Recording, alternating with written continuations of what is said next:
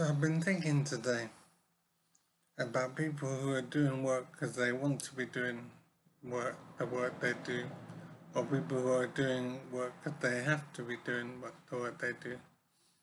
And I've just been helped out by staff to do some exercises in my supported living. And it was clear that he didn't want to be doing this in how he was helping me. And I feel for the man. I think it's sad that people have to do work they don't want to be doing. So he was counting, for example, while I was doing certain exercises, and I was counting incorrectly, sometimes too fast. He was not doing his counting in time with what I was doing. So it was almost like he wasn't interested in what I was doing. So as I say, I understand that the work he's doing is difficult. So I'm not being too critical, but I'm sad that I'm in this situation.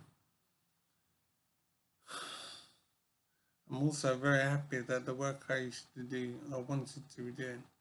So I was very happy to be doing it. So I don't know why I'm sharing with the world like this, but I'm just inclined to, so I'm doing it.